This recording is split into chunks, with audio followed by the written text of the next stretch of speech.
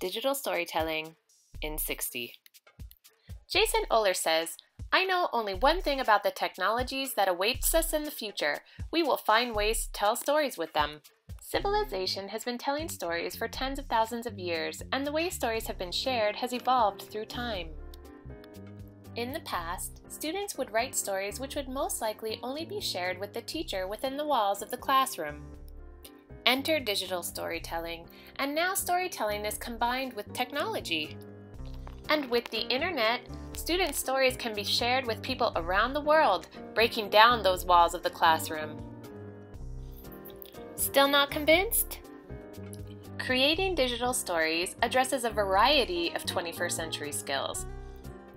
Digital storytelling also redefines a lesson, reaching the top end of the SAMR model. So in a nutshell, that's digital storytelling.